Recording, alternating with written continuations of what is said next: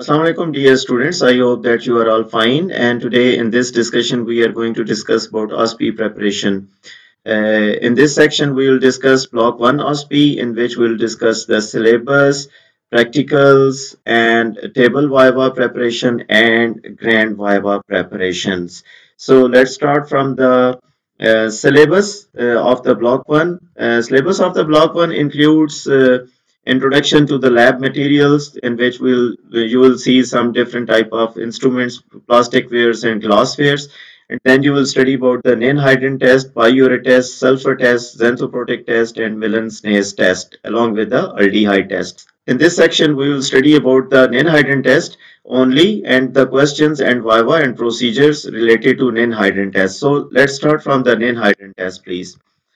Ninhydrin test, the reagents which used in this test is 0.5% Ninhydrin solution, because sometimes you are asked to only tell the reagents which are involved in the Ninhydrin test. Probably this might be the OSPE question, this might be the Viva question, and in Grand Viva as well. So you should know the reagents which are used in the Ninhydrin test, which is 0.5 gram of Ninhydrin and acetone. So आपने याद क्या करना होगा कि reagents जो हैं ninhydrin test के लिए वो 0.5% निनहाइड्रिन सोल्यूशन आप इस्तेमाल करते हैं, और 0.5% निनहाइड्रिन सोल्यूशन constitute करता है 0.5 gram of the ninhydrin in 100 ml of acetone. So there are only two chemicals which are present in the ninhydrin test, that is ninhydrin itself, 0.5 gram of ninhydrin dissolved in acetone. Secondly, the procedure, which is very important. In this test, you will take only 1 ml of this solution along with the test sample. That is, test sample कोई भी हो सकता है, आपको urine sample भी हो सकता है, some other biological sample भी हो सकते हैं, जिसको आपने टेस्ट करना है इन द निनहाइड्रिन. अब ये निनहाइड्रिन टेस्ट किस चीज के लिए परफॉर्म किया जाता है अभी हम देखते हैं, लेकिन after taking small amount of 1 ml of solution and the 1 ml of ninhydrin, आप उसको हीट करेंगे, हीट करने के बाद आप उसको कलर देखेंगे. ठीक है, तो आपके सामने जो अगर परफॉर्मेंस में आ जाता है कि निनहाइड्रिन टेस्ट परफॉर्म करें, तो उसमें आपके सामने निनहाइड्रिन पड़ा हुआ होगा, एसीटोन में डिसॉल्व हुआ हुआ, टेस्ट सैंपल दिया हुआ होगा जिसके अंदर अमीनो एसिड्स वगैरह या कोई भी पेप्टाइड्स, पेप्टोन्स ये पड़े हुए हो सकते हैं, एग एल्बुमिन पड़ा हुआ हो सकता है. डिसॉल्व आप उसका 1 ml लेंगे, 1 ml ऑफ निनहाइड्रिन लेंगे, हीट करेंगे और कलर चेंज देखेंगे. तो इसका प्रिंसिपल क्या है कि इस टेस्ट के अंदर कोई भी नाइट्रोजन प्रोडक्ट्स जैसे अमोनिया है, अमीनो एसिड्स है, प्रोटीन्स, पेप्टोन्स हैं या कंजुगेटेड प्रोटीन्स हैं, तो ये क्या करती हैं, reacts with the ninhydrin solution. अब निनहाइड्रिन में क्या चीज है, 0.5 ग्राम ninhydrin and 100 ml of acetone. ये सॉल्यूशन जो है इसका 1 ml आपने लिया हुआ है, 1 ml टेस्ट सैंपल है. टेस्ट सैंपल के अंदर you are having ammonia, amino acids, proteins, conjugated proteins, peptones etcetera. तो ये आप निनहाइड्रिन के साथ इसमें अगर आप डालेंगे, हीट करेंगे, तो पर्पल कलर्ड कॉम्प्लेक्स बनेगा with the production of carbon dioxide. So if the color is purple, you will say yes, the test is positive, that is proteins or peptones or ammonia is present in the given sample. इसमें result क्या आएगा, deep blue colour, that is इस तरह का colour आपका नजर आएगा. If the present sample, जो given sample है उसके अंदर अमोनिया प्रेजेंट है, अमीनो एसिड प्रेजेंट हैं या प्रोटीन्स प्रेजेंट हैं, पेप्टोन्स प्रेजेंट हैं, तो the color will be like this, that is deep purple color. And if the color is like this, that is yellow color, तो then you test जो आपके पास है instead of this, तो इसमें क्या present है, तो you will answer that the proline or hydroxyproline is present in the given sample. If the proline, hydroxyproline के अलावा कोई और proteins, ammonia, peptides, amino acid present होंगे, this type of color you will see, right?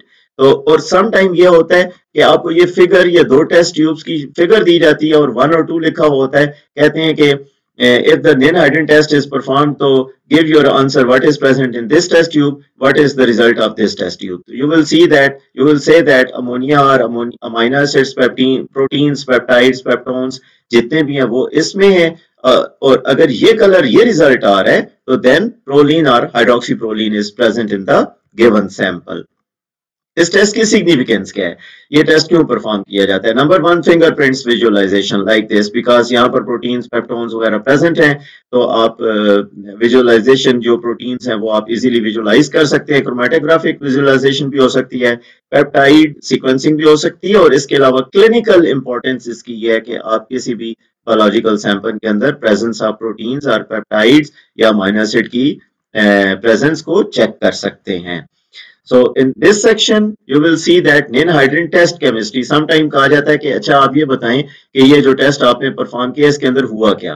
तो आप कहेंगे जनाब amino acid along with the Ninhydrin, तो इसने एक शिफ्ट बेस बनाया along with the production of carbon dioxide.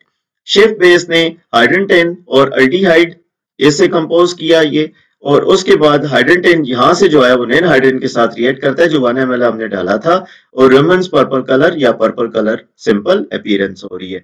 So this is very simple, amino acid Nain hydrogen shift base hydrogen 10 aldehyde, hydrogen 10 Nain hydrogen रेमन्स purple colour, simple, ये इसकी chemistry हो जाएगी। And then some important OSPE questions which is related to Ninhydrin test, that is principle of Ninhydrin क्या है? तो principle of ninhydrin हमने अभी बताया है कि ammonia, peptide, primary amine, secondary amines या पेप्टोन्स हैं, they react with the ninhydrin to produce purple violet colour. Simple सा इसका प्रिंसिपल है। और याद रखिएगा कि निनहाइड्रिन टेस्ट के लिए प्रिंसिपल में आप देखें अमोनिया, उसमें नाइट्रोजन है, प्रोटीन नाइट्रोजन है, पेप्टोन नाइट्रोजन है, तो ninhydrin is specific for the proteins, peptones, peptides, ammonia, जिसमें सब में एन आर है, ठीक है।